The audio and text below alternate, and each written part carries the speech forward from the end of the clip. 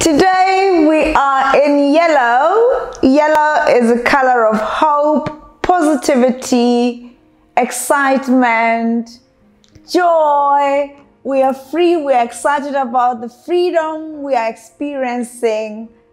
Wow, life is beautiful. Life is glorious.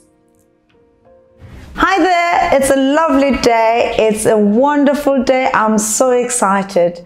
I haven't seen you in 4 weeks. I ask for your pardon. Everything's been going phenomenally wonderful, and I hope that you're doing great at home. My viewers, thank you so much for your support. We come to you today from Nishan Tashi Studio. We're excited to spend yet another day with you. Today, I would love to speak about a very dear topic to all of us as human beings, as this Homo sapiens species. The topic I want to touch base on today is love. I'm such a love girl, pardon me. The love queen, of course. There are different types of love. We have the empathy bond, the friendship love, and the agape love, the love of God. We have the romantic love, of course, men and women, or men and men, woman and woman, depending on your preference. So, I'm not here to teach us on love. I just want to talk about a very dear topic to me with regards to love. Why is it that you might say, I love her, I love you, I love him so much, but you find yourself lamenting, you find yourself feeling unhappy about the relationship. You find that the person, your partner, is not happy, is not contented. Perhaps they even go out of the way and chat up some other girl, some other man. And you say, I cannot let go of him because I love him. If you are stuck with, I love him, I love her, perhaps you need to dig deeper, whether this love is truly for him or for her. Or it's perhaps because you have a need, a personal need. It's what you need at this particular time or moment. I have experienced love in different colors. We have to be unselfish enough to evaluate where the love we're talking about really comes from. It might be a selfish love. And if truly it is a selfish love, you need to let go of the person you're saying you're loving, because you truly aren't loving the person. You're doing it for yourself. And this is what we call selfish love. But on the other side, we have unselfish love. The love that is willing to let go, no matter how you feel about this person. You don't want to suffocate them. You don't want to make them feel uncomfortable. If there's constant bickering, there's constant conflict, there's constant not getting along or not agreeing, you can come to a point where you say, yeah, I really have these strong emotions about this person, but I'm willing to love them from afar and be the better and bigger and maturer person and let them go. This is what I call pure, beautiful love. This is very close to the agape love, the love of God. So, tell me, what is your take on love? What is love for you? What is the definition of love as per your perspective? I believe the best expression of love is letting go. Sometimes we just have to let people from a distance. We just have to love people from afar off, whether they're family, a partner, a friend.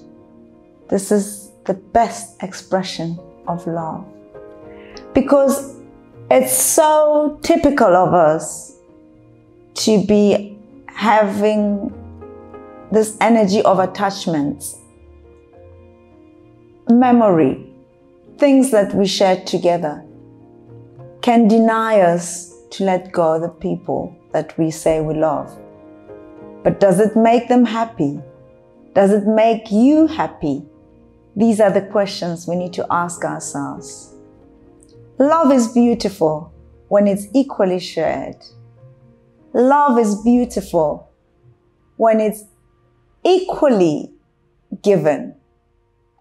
Once the one party feels like they're not receiving it, it gets very burdensome, and we don't want that. Are you the only one working on the progression of your love? Whether it's your mom, your dad, your friend, your colleague, your lover, your partner. It's time to let go. Trust me, with time you will surely heal. You will thank yourself for letting go of this person.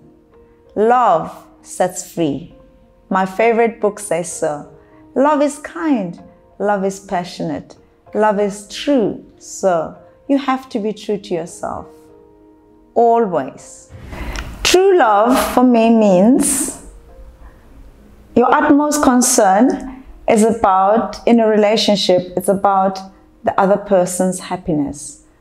I do not mean in a self-sacrificing way, but this shows some level of maturity, some level of confidence when you're willing to give love without expecting anything. This is true love for me. If you are in a selfish relationship, as I said before, it's time to take the bull by its horns and let go of this kind of relationship. Guess what? It doesn't have to be just romantic relationship. You can show yourself that love.